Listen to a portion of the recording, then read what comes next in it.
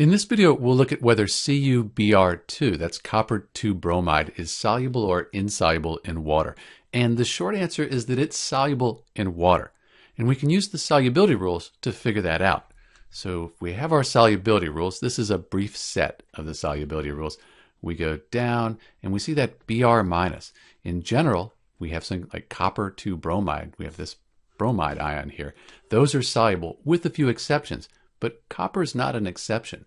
So we expect CuBr2 to be soluble in water. When we look at this Br, that has a minus. We have two of them. So this has to be 2+. So that's why we're calling it copper-2.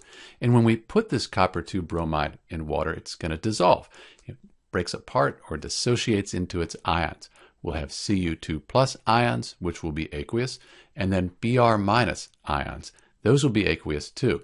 And for every one Cu2+, we'll have 2 of the bromide ions. So in answer to our question, copper-2 bromide, CuBr2, is soluble in water. This is Dr. B, and thanks for watching.